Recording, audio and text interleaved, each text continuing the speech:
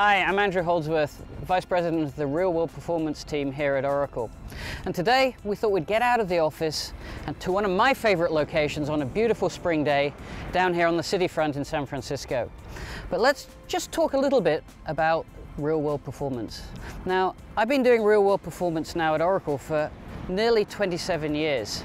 And I really learned quite a few things about people's philosophy and approach to performance that yields good performance. I've also seen the other side of the coin, and I spend a lot of time coaching and hoping that people will actually start listening and making the right decisions earlier. My favorite sport being sailing, and we're going to do more of that later, we're going to actually talk about what it takes to win a race. Now, a performance project on your database is just like a sailboat race.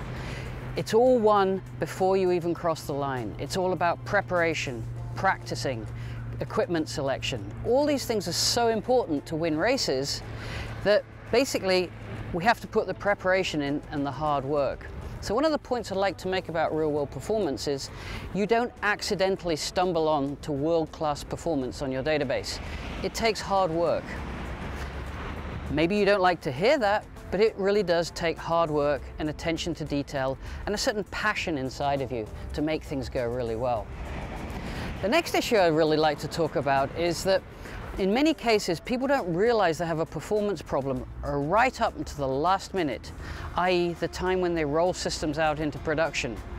And this is like me attacking the start line in a sailboat that I've never raced together, with a crew I've never raced together. I don't even know the course, and I have no idea what the weather is.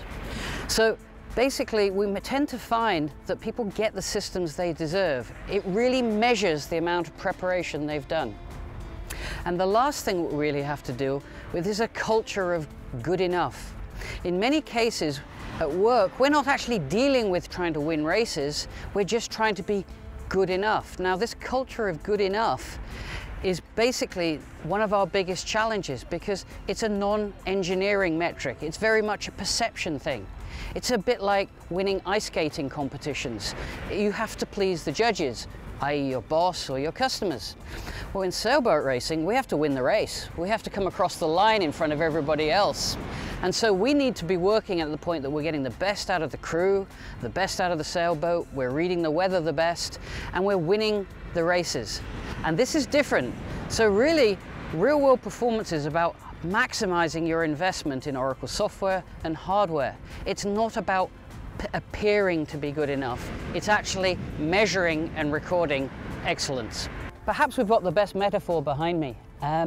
Real world performance is all about bridging your potential performance and actually delivering it in reality.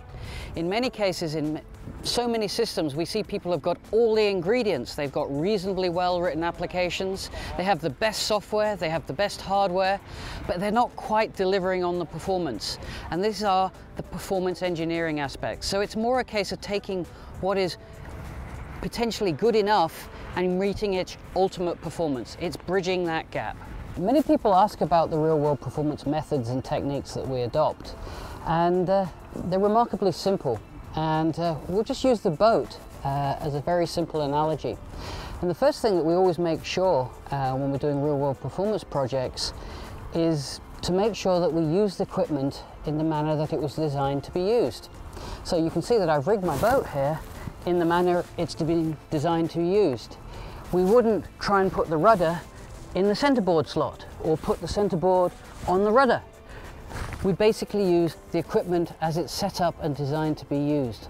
There isn't anything here that's not being used in the manner that it was designed to be used. And that's one of the first points to be made about real world performance. The next thing is in real world performance is we really are a data-driven approach to how we do our sport, or database performance for us. Now, we take inputs of data while we're going sailing. So I have a wind indicator to tell me where the wind is coming from. Likewise, I have telltales on the sail to tell me if the sail is stalling, whether I've trimmed the sails correctly or not. Now, with this in mind, we also do the same with our database. We gather AWR data, we gather SQL monitor data to tell us where we're spending the time inside the database, where a SQL statement is spending its time, to give us the truth as to what is going on, and we're not guessing at what is going on, so we can do good performance analysis. There's only really, truly 3 real-world performance problems. And we'll use the analogy of the boat to describe it. And the first thing is, we're just not using the product correctly. We're not using it as it was designed. I've rigged the boat in front of you as it was designed to be used. If you're not doing that, you're at a disadvantage from the beginning. We're not going to win that race because our equipment is not set up to win. The second issue is that in many cases that we suffer in real-world performances, the application code has just been inappropriately designed for the actual performance that it's trying to achieve. And perhaps we can use this simple analogy that here we have a piece of the boat where we have to actually apply a lot of tension. Okay? Now if I only use one piece of rope, you can see I'm not able to apply much tension. But if I actually start using mechanical advantage, I can actually achieve a lot of advantage, and you can see how much I've bent that mast as a result of pulling that on. And we will have to do that while sailing, but the key point is, with just a single piece of rope, I'd have never achieved that advantage.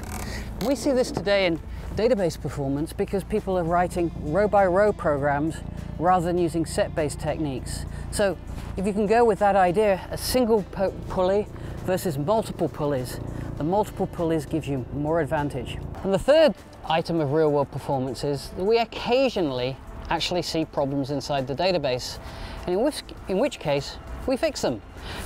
Just like if I damage my boat because I have a collision or something, I fix it. It's as simple as that. Now, however, people's perception of why they have poor performance on the system is that it's always a component or usually a database problem. 99% of people believe that they have a database problem. However, if you actually get down and do real-world performance, you usually find it's one of those 2 issues. They weren't using the product properly, or their application code wasn't specific. Now, this sort of boat is called a laser, and we actually race these, and all the boats are identical. So with all the boats identical, the only thing that is variable is the sailor. However, it's even funny in the laser racing, where all the boats are identical, the people at the back of the fleet are always blaming their equipment, whereas the people at the front of the fleet put their success down to hard work and preparation. This isn't an accident. Additional things that the real-world performance team does is we spend a lot of time training and teaching people, and you may have attended one of our real-world training classes or watched one of our videos online showing you real-world performance in action. Coaching and education is an important part. If people aren't mentored into doing it right, they won't do it right. It's as simple as that. And the last thing that real-world performance do is we're really trying to avoid doing performance by guesswork, hacking, bit flipping, trying and seeing. We actually want to know that we understand how the product's working, how the hardware's working, and make sure that they're running properly. This is the key to really good performance. If you're executing with the equipment as designed, you have a good chance. And you can see when I go sailing, if I use the equipment properly, and I've rigged the equipment properly, there's a fair chance when I line up on that start line, I'm in the game with a chance of winning that race.